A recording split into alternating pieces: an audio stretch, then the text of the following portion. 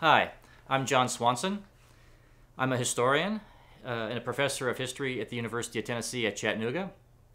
And I'm happy to be here with you today. I spoke to you in 2018 when the event was actually still in New York. And then last year I participated via video, as we are doing again this year. And I really need to thank Hannah for inviting me to participate again. I'm very happy to be here and to talk a little bit about this region, Subcarpathian Rus, which interests me quite a bit as a scholar, and to talk to you a little bit about why that is and perhaps give you some things to think about. And just as a quick reminder, I teach history in Chattanooga, Tennessee, at the University of Tennessee at Chattanooga, and I'm a historian, what I would say mainly of Central and Eastern Europe, mainly again 19th and 20th centuries. And recently I've been working on a longer project about Subcarpathian Rus, specifically about the Jewish communities of that region and their neighbors in the time period mainly before the Holocaust. And some of you may remember, I mentioned this last year, and I probably mentioned it in 2018 as well, my interest in the region started with the Auschwitz album, which I'm sure almost all of you are probably aware of. I'm very interested in the album and in the woman who found the album, Lily Jacob, who's from the community of Bilke. And so my project has really been, has been developing as a kind of micro-study of the community of Bilke, as well as Lily Jacob, in the time period, in the decades prior to the Holocaust. And so I would, maybe I should just say at the beginning, if anybody has any information about Bilke, or really about anything, if you're interested in getting a hold of me and maybe sharing some information, please do. And you can reach me via Hannah. She has my contact information. What I could say at the beginning as well is that it's always difficult to speak to an audience that you don't interact with, in the sense that I'm speaking to a camera, and I'm not always sure what people know or they don't know, or where there might be questions. I mean, when I teach in the classroom, I very much like to interact with students and get a sense of what they know, and I can build on that and try to figure out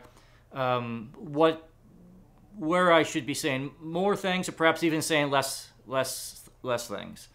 But because we're in the situation we are, let me just provide you with a little bit of context about the region, about Subcarpathian Rus, even though, and this is the problem, a lot of you probably know quite a bit. Some of you, many of you were born there, but I'm guessing that your children and your grandchildren probably do not know quite as much. So again, I'd like to provide a little bit of background information, a little bit of context before I talk about, really I'm only going to talk about one example of information that might tell us something about Jewish life in Subcarpathian Rus in the interwar period, again in the decades before the Holocaust. So this region of Subcarpathian Rus, and I've used this term a few times already, and probably all of you know that there are multiple ways to designate this region. Subcarpathian Rus really comes from the Czechoslovak, or let's call it the Czech designation for the region in the interwar period. Today it's referred to as Transcarpathia. It really just depends on you're viewing it from Kiev or you're viewing it from Prague. If it's trans or sub. In English, that's been people use more often Subcarpathian Rus, but that's not always true. Probably all of you or many of you also know the Hungarians have a separate term that they used, or they still use, Kárpátalja. This region had belonged to the Kingdom of Hungary for centuries. Since the late 19th century, it mainly comprised of 4 separate Hungarian counties. And then at the end of the First World War, when Austria-Hungary was defeated in the First World War in 1918, this region was detached from what was left of the Kingdom of Hungary, and it was given to the new state of Czechoslovakia. So for most of the interwar period, until the Second World War, it belonged to Czechoslovakia. It was a region of Czechoslovakia, and usually people think of this period, the Czechoslovak period for Subcarpathian Rus, as a very positive period. But there's more and more, studies that are pointing out it wasn't. There were difficulties, and difficulties in the sense that Prague treated Subcarpathian Rus in many ways as a colony, and they did a number of things that actually encouraged and allowed anti-Semitic rhetoric and activity during that period. So it belonged to Czechoslovakia until 1938. Well, that's a little more complicated than that, but in 1938, in the fall of 1938, when Nazi Germany began to dismantle Czechoslovakia, part of Subcarpathian Rus was given to the state of Hungary, which was at the time an ally of Nazi Germany. It was the southern portion of Subcarpathian Rus, including the large cities, such as Uzhgorod, Mukachevo, Berdahovo, were given to Hungary. The northern part, mainly the mountainous part of Subcarpathian Rus, with the center at the time, then when the city of Hust, still belonged to what was left of Czechoslovakia. This is fall of 1938. In March of 1939, at around the same time basically the Nazis are continuing to carve up Czechoslovakia, Slovakia declares independence. The representatives of Ukrainian, Rusin representatives in Hust declare independence in March of 1939 for Subcarpathian Rus, and the Hungarians immediately invade that territory. And so within a day, the Hungarians then took over the rest of Subcarpathian Rus. And so in 1939, all of that region again became part of the Kingdom of Hungary. And you probably all know that during the Second World War, so after that, mainly during the war, and especially at the time of the Holocaust, the Hungarians were in control of this region. And then in 1945, what was Subcarpathian Rus, now Transcarpathia, is given to the Soviet Union. And then, as you know, today it is a part of the independent state of Ukraine. It's actually known. The Transcarpathian Oblast is a region of Western Ukraine. This region was also a very multi-ethnic, multi-linguistic, multi-religious region. And just to kind of give you a sense, I'm going to give you just a few numbers from the 1930 census. So this would have been the Czechoslovak census. They only did 2 in the time period that they controlled the region, 1921 and 1930. In 1930, in this region, which in Czechoslovakia was a separate region, Subcarpathian Rus, there were 447,000 Rusins and Ukrainians and Russians. They were all lumped together. That's also a long discussion about why they're lumped together and why maybe they shouldn't have been. But at the moment, Rusins, Ukrainians, and Russians, 447,000. Hungarians in the region, even though some had left, there were still 109,000 Hungarians in Subcarpathian Rus in 1930, 91,000 Jews, so 447,000 Rusins, Ukrainians, Russians, 109,000 Hungarians, and 91,000 Jews. There were only 34,000 Czechs and Slovaks as a combined group. There were also 13,000 Germans, and there was also a large number of Roma and a smaller number of Romanians and at this point, a very small number of Poles also lived in Subcarpathian Rus. And so it had this kind of, as I said, a multi-ethnic, multi-linguistic, multi-religious sense, and I want to read to you a dialogue that I'm sure all of you know some variation of this dialogue, and it goes like this. Where were you born? I was born in in the Austro-Hungarian monarchy of Emperor Franz Joseph. Where did you study? In Czechoslovakia under Beneš. Where did you do military service? In the Kingdom of Hungary in the army of Horthy Miklós. Where did you work? In the Soviet Union. Where did you retire? In Ukraine. Wow, you've traveled a lot. Actually, I never left Mukachevo. So what am I doing?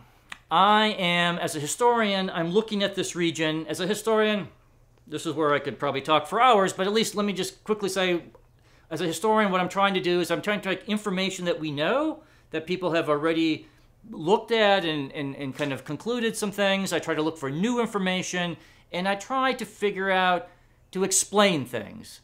Try to perhaps even explain how something happened, and maybe even perhaps why, even though the why question is always extremely difficult. And especially when we talk about the Holocaust, it's not always possible to perhaps know the exact reason as to why something happened. We could have maybe multiple reasons, multiple causes to an event.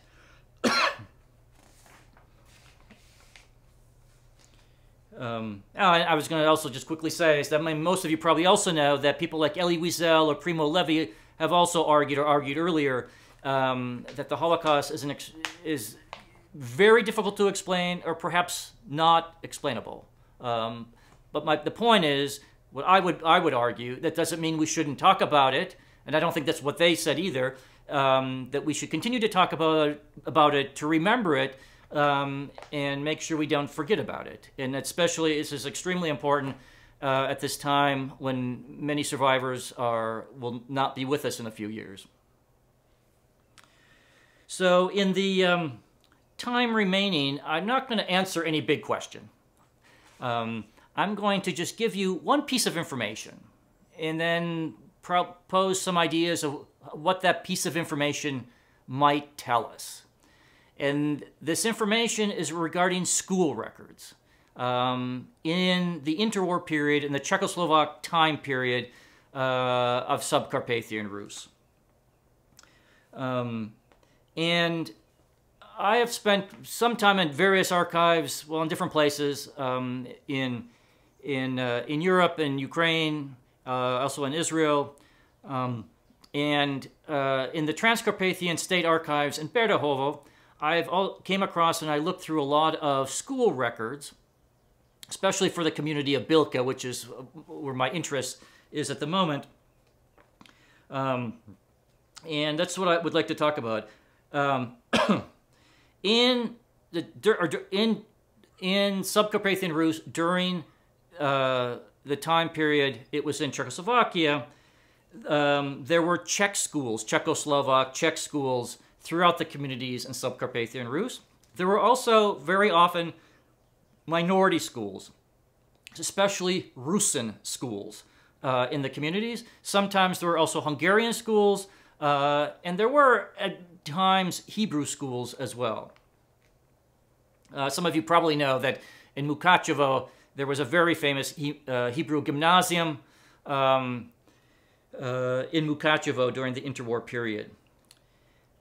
Most Jews in Subcarpathian Rus in this time period, let's say in the 1930s, the majority of Jews, over 65%, sent their children to the Czech schools. They chose to send them to Czech schools. I should also just quickly mention that the number of Czechs or Czech speakers, even Czechoslovaks, was quite small. I mentioned earlier there's only 34,000 in the entire region, and most of them, of the children who had been going to school, would have been the children of administrators who had been sent by Prague to administer and control the region.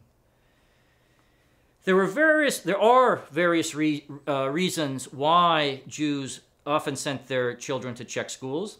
The most common argument that people make is that the Jews of the region were very loyal to the state in control. That is, they had been very loyal to the Hungarian state prior to 1918, and then now they were being very loyal to the Czechoslovak state. Yet there are other arguments for this. Jews often avoided the Rusin schools, which, again, in almost all communities would have a Rusin school for different reasons. One is that the Rusin schools were usually more aligned with religious education, mainly Greek Catholic education. Also, Orthodox Jewish parents preferred Czech schools because they were willing to accommodate Jewish religious needs. And that the level of education very often in the Rusin schools was not as high as in the Czech schools. And the other, I was going to say smaller, but maybe it's not even a smaller complication, is that the language of instruction in the Rusin schools was often Rusin or some dialect of Rusin, or it could be Ukrainian, or it could be Russian. It also created some confusion in those schools. In the religious Jews, the Orthodox religious Jews of the region, which was were the majority in most of the communities, including Bilke, they chose the secular Czech education. One also needs to keep in mind that during this time period, the Jewish boys, continued to attend cheder, both before Czech school and afterwards as well. That continued throughout the entire interwar period. Now, in the community of Bilke, there was a Czech elementary school. There was a Rusin school. I have not been able to find evidence if there was a Hungarian school, but I'm guessing there probably was. And I just want to talk a little bit about this Czech school in the community of Bilke. So in the Czech school in Bilke, during the year 1936 to 1937, there were 35 students, 14 boys and 21 girls who were there at the beginning of the school year in September in 1936. Only 25 of them actually finished in 1937. Out of those 25, there were 11 boys and 14 girls. I have no reason what happened to the 10 people who didn't finish. In this school, there were 6 teachers. Most of them taught more than 2 subjects. The subjects in a Czech school that most of the Jews attended consisted of religion, civics, language and writing, geography, history, natural sciences, mathematics, drawing, handwriting, singing, handicraft for boys, handicraft and home economics, or home education, is handicrafts and home education for girls, physical education, Subcarpathian language, Rusin language, but it was in the grade book it said Subcarpathian language, and German language in the community of Bilke in 1936-1937. For the 32 students for whom there are grades, of the 32, 23 of them were Jews, were identified as Jews in the grade book. 2 were Czechoslovak Hussites of a separate Czechoslovak church. There was 1 Greek Catholic, very unclear why there was the 1 Greek Catholic in the Czech school who didn't go to the Rusin school. There was 1 student without a religion, and 5 Roman Catholics in the Czech school. Again, out of 32, 23 Jews in the Czech school. Regarding religion, that is the subject of religion, it is also interesting to point out that all students were required to attend religious instruction, except the 2 Czechoslovak church pupils, the Czechoslovak Hussite students, and the 1 without a religion. They didn't attend. In the list of teachers and subjects, religion is listed, so when they had it, that was listed and it was penciled in, Israelite Religion Studies. as the only religious subject. It is interesting that the person who wrote this in Czech, Israelite Religion Studies, made a spelling mistake, which probably demonstrates that he or she did not know Czech well enough, the brand new language of the region. Well, they didn't know it well enough to actually spell it correctly. Jewish studies, or this Israelite religion studies, was the only option. And there was only one teacher listed who taught religion. I would guess that the non-Jewish students attended separate religious lessons, but this is unclear. They all received grades. Now, this kind of documentation can perhaps confirm that Jews and Subcarpathian Rus were loyal to the state in charge, at this point, the Czechoslovak state. It also demonstrates, or these records also demonstrate, that Jewish parents, even religious Jewish parents, supported the Czech schools. And that Orthodox Jewish parents preferred these Czech schools, even not so much in Bilka, but in other communities, they preferred the Czech schools over Zionist-leaning Hebrew alternatives, where there were Hebrew schools. Perhaps this tells us that the Jewish inhabitants felt very connected to their region, to their towns and villages, at least that they wanted their children to succeed, to be part of this new Czechoslovakia. But this is the dilemma of the historian. We have information and we can think about conclusions, but we perhaps will never know all of the answers. So I hope I've given you something to think about, and even some new ideas and new information that you perhaps didn't know.